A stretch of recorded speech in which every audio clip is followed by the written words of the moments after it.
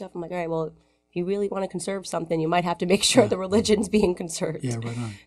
Yeah, we're speaking to. All right, I'm going to do a soft open, and then I'll turn on and introduce you, okay? Yep.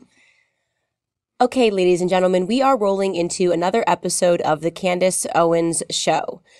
I was on a walk recently through Washington, D.C. I was checking out the monuments, beautiful, beautiful city, and I was surprised, shocked actually, and a little bit dismayed to see that in nearly every church that I had passed, there was some political statement. There was a large LGBT flag painted that said, "Love is love."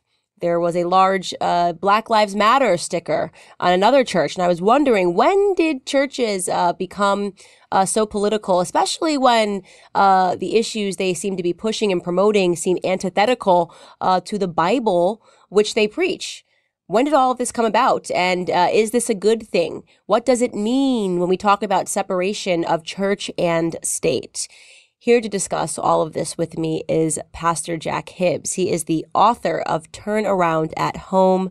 Pastor Hibbs, welcome to the Candace Owens Show. Thank you, Candace. It's great to be here. This is a topic that really frustrates me, especially as somebody who is conservative and somebody who was raised Christian. When I see churches really taking stances that seem to me to be antithetical to everything that they preach. I don't really understand how it's happened, how it got this bad. I don't ever remember seeing any sort of messages on churches at all. Right. So where does it start? Let's first just talk about the separation between church and state. What does that mean? Well, first of all, going back to the original statement, where we get that from, this comes out of a personal private letter that was written to Thomas Jefferson, who had then just become president. And he had a very good friend in Danbury, Connecticut, who was a pastor of the church there.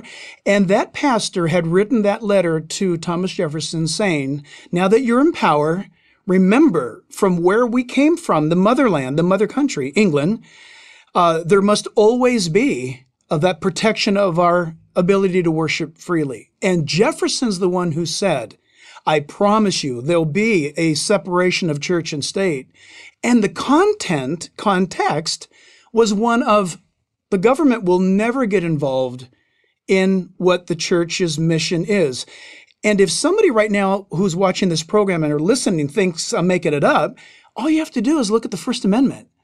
The First Amendment makes that crystal clear. The government was never to dictate or to initiate a state-run church, while at the same time not inhibiting the worship of God or the gathering of those around a spiritual topic. And so this was meant to protect the church. It was not only meant to protect the church, yes, but our founders were so secure in their frankly creation of this nation that this is the only experiment in the history of man where the church is protected, but so is the atheism of someone. Isn't this an amazing place? You can be a Bible-believing, or you can be Hindu, you could be Muslim, and you can be an atheist. And all of us share in the exact same rights that had never been seen before. And our founders had that security. And you know this when you visit the Jefferson Memorial. You know, I had to laugh with what you're saying because I think I walked past those same churches. I saw those same things, right? You know? And so the founders, they were so comfortable in their own skin and in their own faith, and some of them even being deist, they understood, hey, you know what? We're going to conduct ourselves based upon what is obvious, and that is this thing called natural law. And natural law has always been, for millennia, a reference to providence, which is God. Right. And so we've gotten away from that. Maybe we can go further down on that path of discussion. But how did we get to the place where we are now, where churches, I mean, let's be honest, most churches, like the ones that you and I saw in D.C., they don't affect their community one iota. In fact, they're only taking up space, in my opinion. Right. Or maybe they are affecting their community, but they're doing it in a different way. And they're almost using the institution of the church to really just deliver political messages. Yeah, good. And that is kind of where I become fearful, because First and foremost, I'll say this is nothing new. So this whole concept of believing that churches have not been pushing out political messages or they haven't been used to promote political messages can get destroyed if you look at the history of abortion. You know, as someone who's very into Black history, I know a lot about Margaret Sanger, who is the founder of Planned Parenthood. And when, you know, during this time in the 1920s, which was the progressive era, there was this real tangible fear. All of the best writers were writing about this fear that they were going to lose the good white Nordic race to the sudden flow of immigration that was coming from Eastern Europe, and of course to the Black Americans who were now breeding. So there was this fear that we have to protect the purebreds. And they actually closed the borders. They stopped immigration for a while, and all of these books said, how else are we going to do it? We need to make sure people are not breeding bad. People are not breeding badly. So how are we going to do this? And Margaret Sanger comes around and we start talking about abortion and eugenics. And she, you know, considered the Black race to be unfit and to be beneath. That's right. But she said, if I go out and say that, that's not going to work. And she literally wrote in a letter to Dr. Clarence Gamble that they didn't want it to get out, that they wanted to exterminate the Black race. But if they went through the churches, because Black people had such faith in their pastors and such belief in their pastors, if they could just get out the message, and if any of them get out of control, the pastors will quiet them down. She literally wrote this. And today we have, let's fast forward to today, and it's one of the biggest platforms of the left, and you have Black Americans that believe that abortion is there to protect our rights. The church helped that. The church helped perpetuate abortion, which is, again, antithetical to what you read in the Bible. Yeah, absolutely. In fact, just backing up just a bit, if my memory serves me correct, it was Adolf Hitler that even used her doctrine to justify some of his actions against the Jewish people.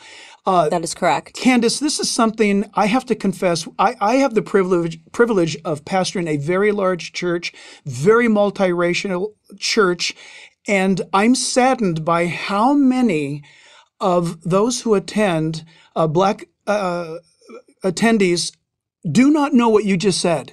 They have no idea that Planned Parenthood had that agenda to exterminate this nation of Black people, and it's an abomination.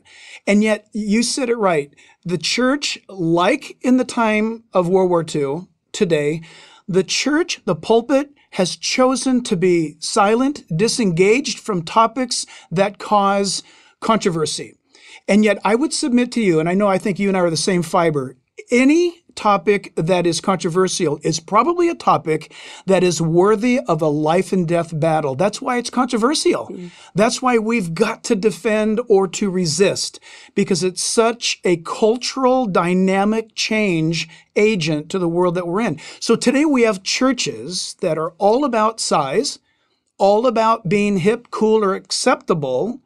And by the way, Jesus warned about that very thing, that he said, watch out, if the world speaks well of you, then you're no friend of God. So what am I saying? That the pastor and the church should be hated in the community? Absolutely not.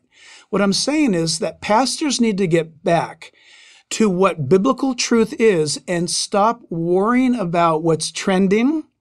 If they're going to lose Facebook friends or likes, they need to be biblically accurate, and they need to really believe what it is that the Bible says, because in doing so, they can preach and teach and stand with passion. Here's what happens when you do that. The culture of your church will change. It's those people who go out every Wednesday night or Sunday to the world around them, and they affect the school board. They're the ones that wind up taking a good example to the police department or to the engineering department or wherever, or the school, whatever it is. And so for us, for me, that's a very passionate issue.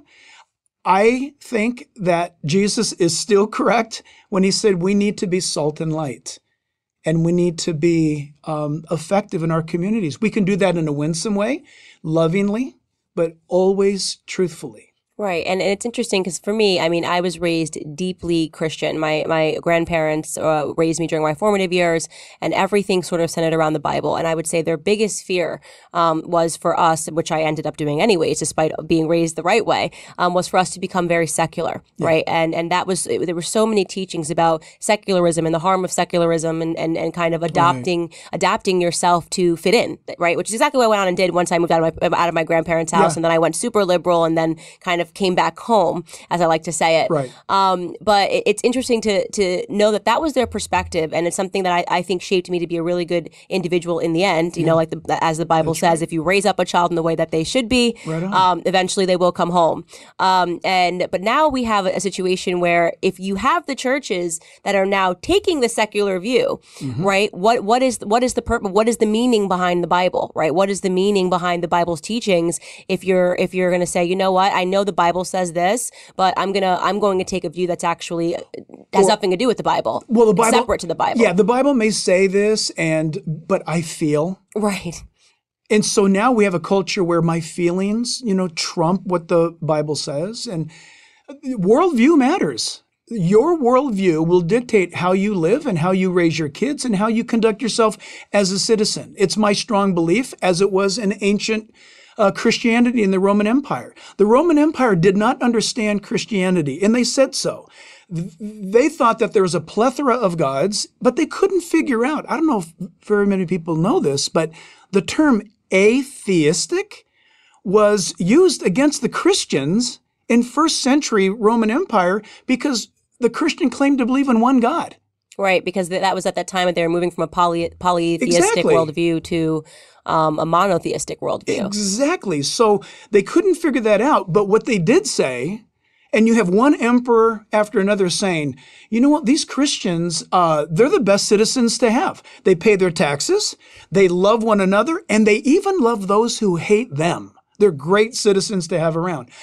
I believe that kind of witness today needs to be reestablished. A lot of people talk about revival, revival and revival. What are we talking about when we talk about revival? We're talking about getting back to doing the right thing. That's what revival means, is being revived to life that is in God to do the right thing. Right.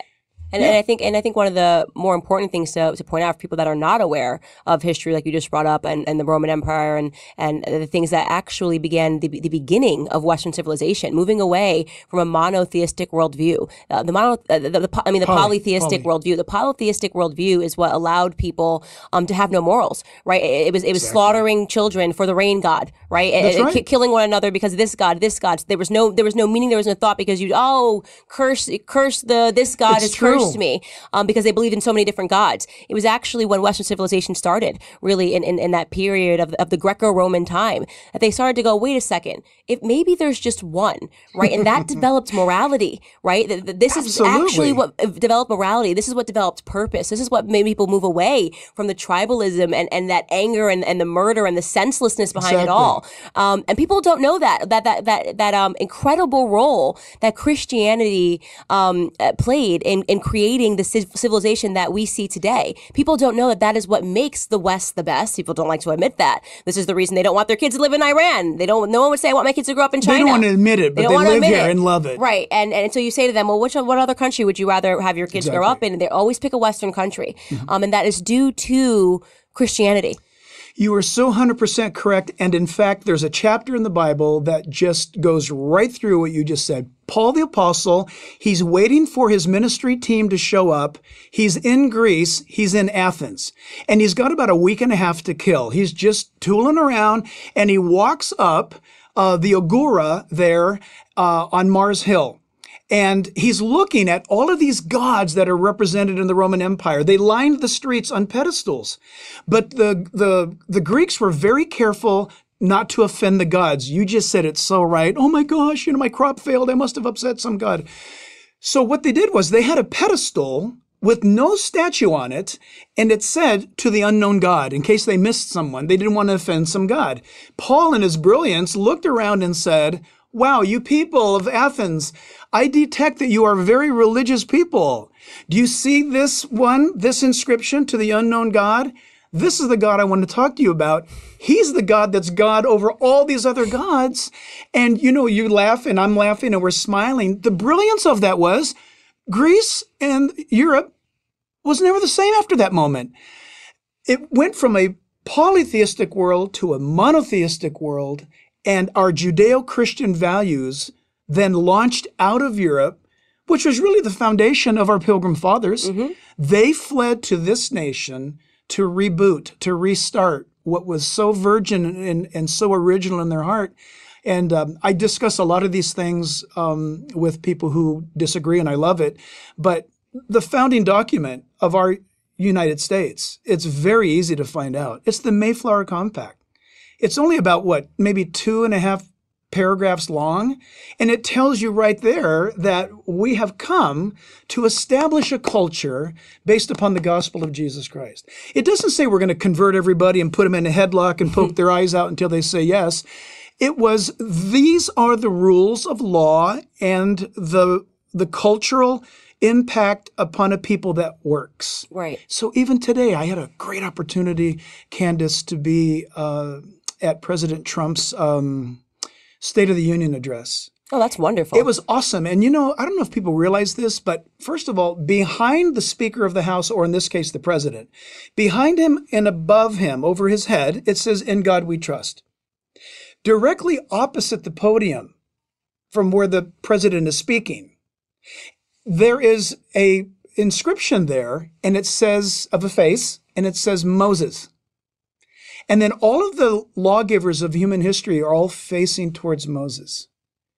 Somebody thought that was important enough to put into our nation's sacred documents and locations. Right.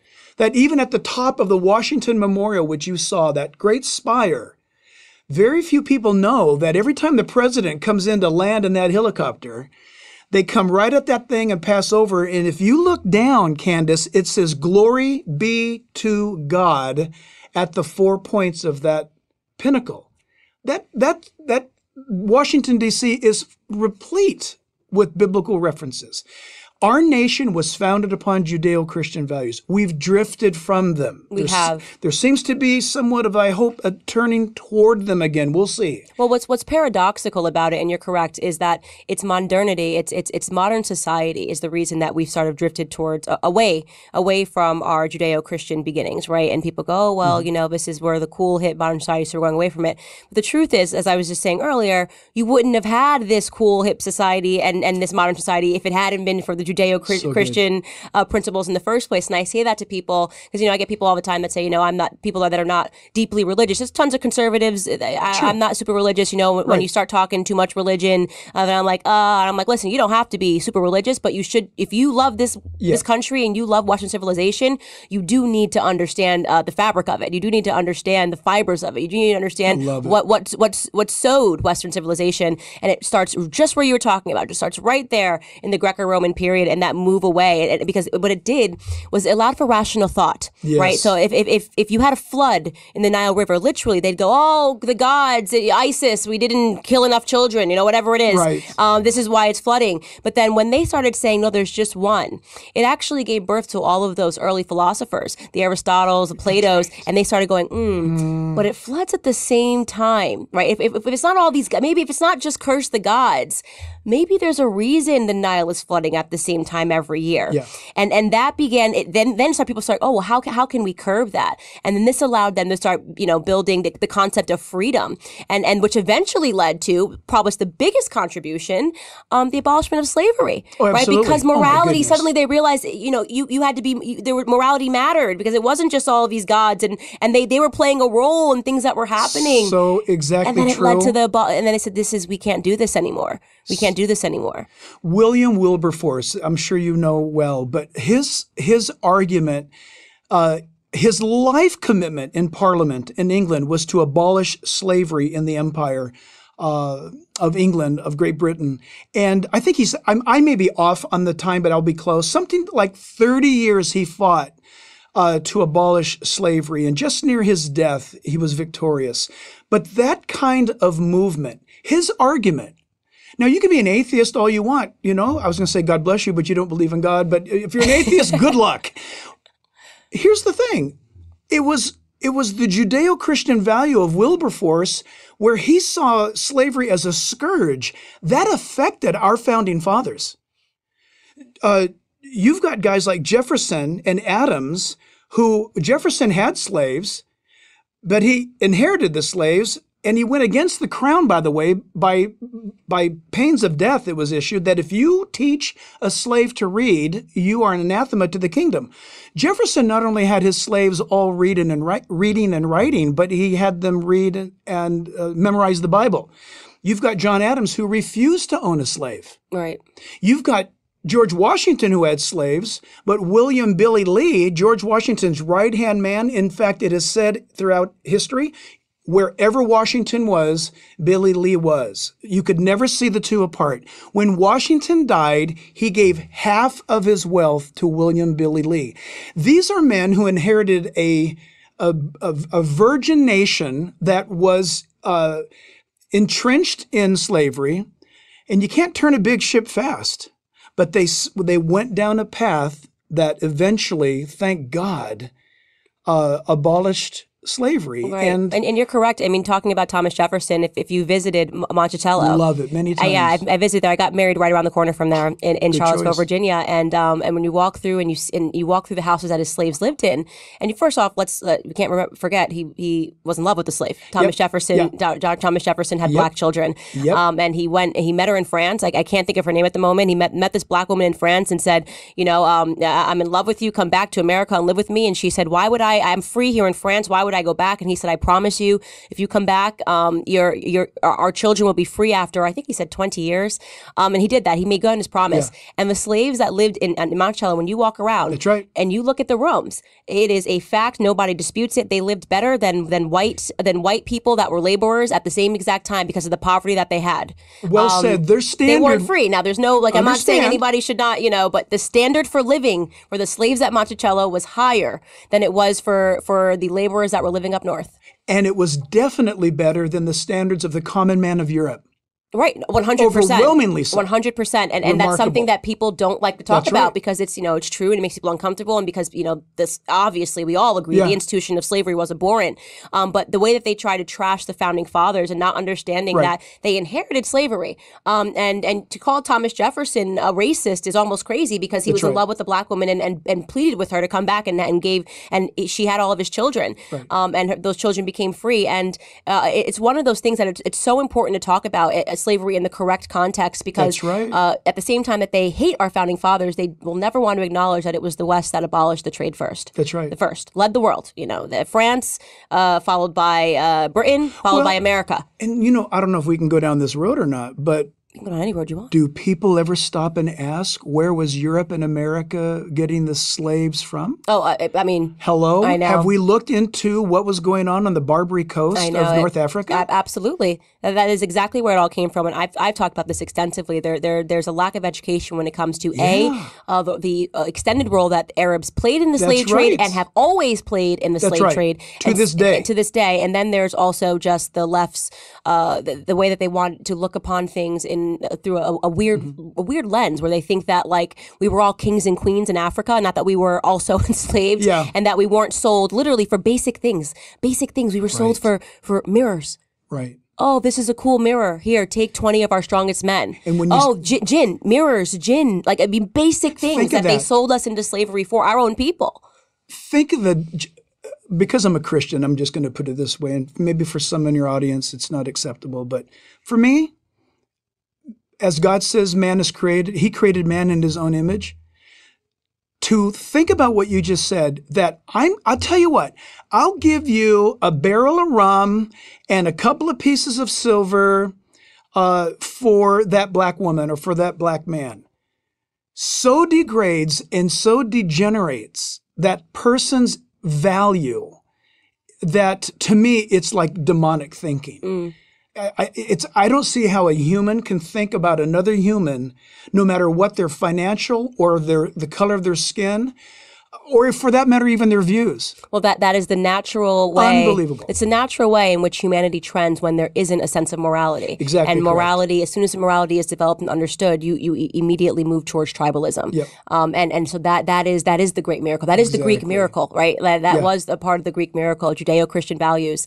And that's the thing that we have to be so grateful for. So we know all of that. Right. And yet, when I'm walking down the street in Washington, D.C., here I look up and it's let's go the opposite direction. Yeah. Right. Let's. And I'm real big on it's my life's passion to speak to pastors to reverse this. I go across the nation doing this.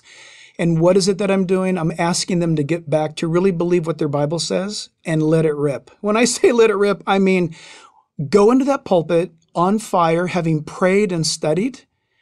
Don't get your sermon from some guy online. Don't say, Lord, bless my scrambled eggs and the message today. I'm talking about get your heart on fire, know what you believe, and preach it and teach it because it's true. We're flawed people. We're broken people. We need God's grace, His forgiveness. We need the love of Jesus. We need the cross and that empty tomb. Once that's settled, truth never changes. Truth is truth. And it's not that. I think it was Ronald Reagan that said, he kind of lovingly rebuked somebody who said, we need God on our side. And Reagan turned and said, we need to get on God's side. That's the side that we need to be on. And so I just believe, Candace, that it's not too late that if pastors of communities, just think for a moment, what if pastors in a community starting this Sunday began to preach and teach from the Bible, which I believe is always relevant. They're going to address issues, even though if it's about the cross or it's about Martha pouring the ointment on Jesus's feet. You can work that into the fact that this is what's going on in our local schools, and this is how that applies today. If we say that, and I believe the Holy Spirit is saying that, we could see a change in our nation like this, and it is called revival. It happened in the first awakening in America. The second it happened awakening. in the second awakening. Right. And look, you and I geographically we're not far from the Azusa Street revival that broke out in California. It made history. The Jesus movement, it started the hippies. You're way too young to know this, but the hippies were stoned, free sex everywhere, Haight-Ashbury was going on. And they woke up to the fact that, you know what, we're killing ourselves. And there were people just reading out of the Bible publicly in Huntington Beach and Costa Mesa, and kids sat down and listened to the Bible. And there was a cultural change. That was 40 years ago. We need to get back to that. Right. I totally agree. And the great irony that I see, and especially when I see something like when they paste Black Lives Matter on there, right? Because we know that narrative is fundamentally false. Not only is it fundamentally false, like this idea that white police officers are gunning down Black people just because they're Black. We not only know that it's fundamentally false, but we also know that perpetuating that narrative hurts Black people, right? So this whole idea that you're helping Black people, right, which is fundamentally false, because then Black people go, they're more nasty towards police officers and they're more likely to get into the scrabble. And it was proven that year when this narrative was really at its peak, in 2016, it increased Black homicide, went up by 19% because police officers didn't want to go into neighborhoods for fear of being called racist. That's right. And I know that is a fact. And it's horrible. So it's like you guys are actually harming. You're hurting people by not being honest, by not saying, this is the truth, by not producing truth, and instead taking this easy secular path of seeing like, hey, we're hip, we're cool, this is trending right now, so we're just going to go ahead and stick this bumper sticker on our churches. It's really, really wrong, and it's completely irresponsible. Wow. For me, I don't know. I'm just going to speak the truth, and I don't know how this lands. What you're saying, for me growing up in Southern California, I think I heard the word racism way later in life. My Black friends and Puerto Rican friends, my Hispanic friends, the guys on my football team in junior high and high school, I never thought for a moment that they were Hispanic, Black, or that I was Portuguese. It never once dawned on me. We were just living life. And then the topic was brought up somewhere along the line. Now, in my generation, I was able to escape that. It wasn't thrust upon me. I woke up to it later. My point is this, that when Black Lives Matter posters went up, the thought entered my mind. And again, this may be wrong, Candace, I'm confessing now, but it's honest. Why would someone say that? Because to me, that message says that other lives don't matter. That's how I took it. That's how I still take it. If I put up a sign that says white lives matter, I am sending a message that all other lives are lesser than mine race. That is sick. Right. That's wrong. If somebody's put up a sign and said, Puerto Rican lives matter, it's incumbent upon the human nature, because once again, remember, we're created in the image of God. I will lay down my life for your life because you have been created in the image of God. Yeah, but I'm Puerto Rican. I don't see that. I do not see that. And I believe that is so played out beautifully in a weird theater, and that is war. When men are bonded together in war, the color of the soldier next to you is gone. Right. You are fighting for a greater cause, and those petty divisions no longer exist. So I think you're causing me to think something right now, and here it comes. You shared that you were brought up in a Christian home, and that was embossed upon your heart. And when you strayed, you had something to come back to. Probably, you know what? When we strayed, we were a little bit full of ourselves. Absolutely. We kind of knew everything. Leftism, narcissism, it all goes hand in hand. Atheism. All for me. What will you give me in life? That's that correct. was your value. That was my value. Of course, because we were living for ourselves. And then we realized that doesn't work. And you, thank God, had roots to come back to. Could it be that what you just said about yourself, is that where America's at? We had roots, and we knew those roots. Our little kids in public school, even the McGuffey reader, they were raised in those schools with ABC, the alphabet, using the Bible. They had a foundation. If they were believers or not, they had a foundation. Then we got wealthy.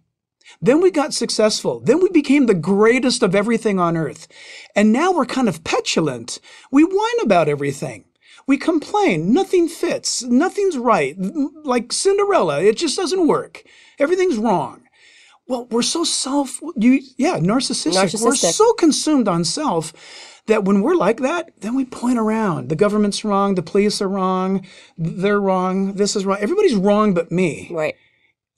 I think as a nation, we're like a teenager, a spoiled, rotten little teenager. We are. And we need to get back. In fact, you know what? In some ways, we need to learn how to suffer. Suffering is not a bad thing. It's not a bad thing. Listen, my grandparents, they immigrated from Portugal because they suffered.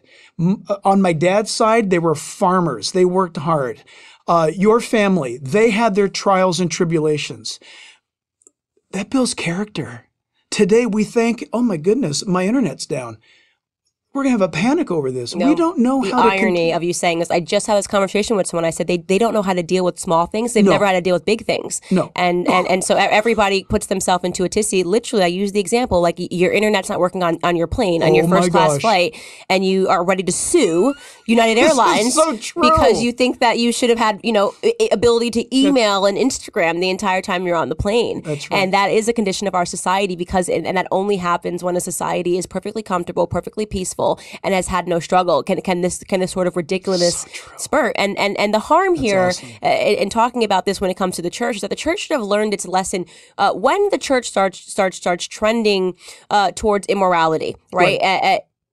Bad things happen, right? I mean, let's talk about why there ever was a Catholic and Protestant war, right? Why did Martin Luther nail his 95 Theses? Right, exactly. Because the church was coming around for indulgences, telling people they could buy their way into heaven, and people that were already poor, they were zapping something like $600,000 from entire cities and giving it back to the church, right? And immorality, right, actually spawned something that then turned into bloody years between different factions of Christianity, right? So right now, I think we're almost in the same predicament in terms of for people that do turn to the church when they know, right, that they're promoting immorality, that they're promoting things that are not right, which, by the way, to their own detriment, because you're promoting the same side of people that will eat you first, right? The same people, the left, the same people that mock people that believe in Jesus Christ. That's right. Right? You're promoting their views on white versus black versus gay versus straight, this ugliness and this division. Right. It's not going to end well. Wow. Listen, someone from our church told me this story. It's exactly to what you're saying.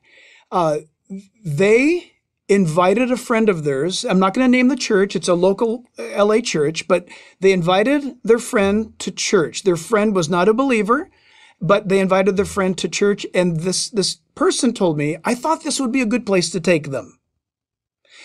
So they take them to church, and after the church experience, the unbeliever said, I don't see much of a difference of what we just did. I mean, the band was cool, and the lecture the guy gave, all right, whatever. Well, wait a minute, we're doing that person an injustice. Because the truth of the matter is, if we take them to church and they think that it's just a little bit different than the world, but not much. So, and the world does it better. Let's be honest. The world does better music. The world does better lighting. So why go? They're insulting. A lot of Christians are insulting the non-believer. Non-believers are not stupid. They're searching. They have that proverbial Jesus hole in their heart too. They're looking. That's why the guy said, I'll go. When they go into a church, they need to encounter truth. They're not dumb. They know if they can just sleep around and do whatever, well, that's what the world does. I can do it in church. Well, then what's the difference? But when they find out that God says, I've got a better life for you, completely better, and it's healthy, and you'll be incredibly satisfied. Look at what's going on around our world. Look at where we're at, where we live. I mean, we live in paradise here. And yet people are committing suicide because they're not satisfied. Do you think the fear is there a fear? Is there some pastoral fear? Is there a reason they don't that they're doing that? Like, is somebody knock on the door and say, "Hey, can I put this love is love, Black Lives Matter stuff?" And they're like, "Sure," because they don't want to be seen as someone who is non-accepting, or are they fearful that no one's going to show up? Yes, and yes. They're fearful of being rejected. Again, this all comes from not having a strong foundation. So they're fearful of criticism, fearful of rejection. You know better than I do, or we know it together. If somebody wants to get at us, they'll just call us names. They'll try to, you're a homophobe, or you're a xenophobe, So all that stuff starts flying about. Pastor doesn't want to get involved in that. Then cowers back, doesn't want to talk about controversial issues. But, here's the big bomb. The 800-pound gorilla in the room is, Jesus said that all have sinned. The Bible tells us that we all need him. He says that he is the way, the truth, and the life, and no man can come to the Father but through him. That's a radical statement. And it can stay radical. It can stay crazy even. When he says, if you kill me, don't worry about it, because in 3 days I'll be back. That's insane.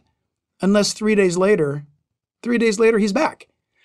So when he says, and the Bible says that we all need him, we can take a big breath and realize, hey, you know what? Instead of us living in this hypocrisy, I love that fact that you started out talking earlier about hypocrisy. Let's just face the music. If you're pointing your fingers and judging this person, and if you're condemning that guy and this thing and the other, don't you see the strangeness of it? Who are you to do this? When God is the only one who's justified in saying, all of you have sinned and come short of the glory that I expect. That's why I sent my son. I will place your sin upon him, and you will receive. I will transfer to your account his righteousness. That's called the gospel, Candace, and it's free, but it costs God everything. You say, why is that so important? Because when that happens, I cannot see any other human being less than myself.